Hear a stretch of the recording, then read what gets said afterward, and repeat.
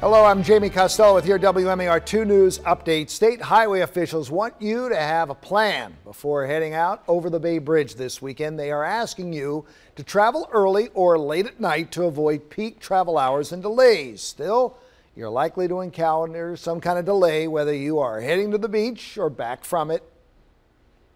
Motorists should expect delays in both directions.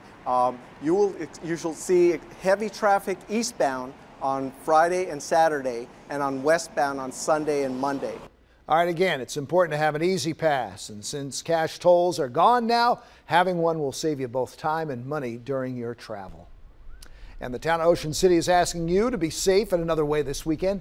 If you are visiting the beach and the boardwalk, you are being asked to practice social distancing and to keep gatherings small. Masks are required when you're in a public place, and people should wash their hands often to stop the spread of COVID-19. And they're also asking you to be kind and be patient. And remember, we're all in this together. That's coming from Ocean City. A program that helps low-income veterans is now looking for more people to help during this uncertain time. It's called Project Phase, and it's also helping meet the housing needs of nearly 500 veterans here in Baltimore City and Baltimore County. They do it every year. Money from the program can go toward move-in cost, eviction prevention, and employment. The project was awarded more money through the CARES Act because of the pandemic, and it's looking for more people now to help. And Baltimore City pools and rec centers are expected to open later on this month.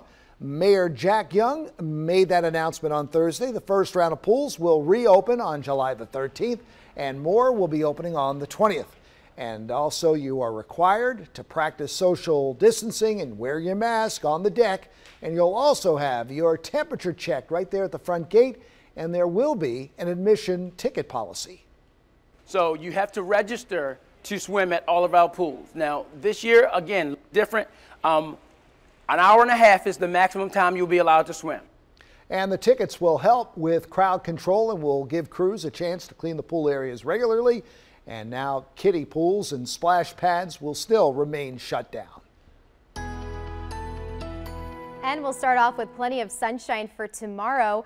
Daytime highs tomorrow afternoon. Look at this. Looking to make it back up into the mid-90s, and it's going to be feeling it that way as well. As we head into the next few days, we are going to keep our temperatures above normal, especially for tomorrow and Saturday, keeping that chance for a few isolated showers and thunderstorms in the forecast as well.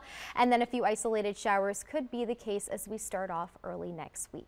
All right, thank you. Click with us online at WMAR2news.com for updates on top stories and breaking news. Also, for news and weather while you're out there on the go, download the WMAR2 News app in the App Store, where you can watch live radar and get breaking news sent right to your phone. Thanks for watching. I'm Jamie Costello. This WMAR2 News update is sponsored by Jones Junction.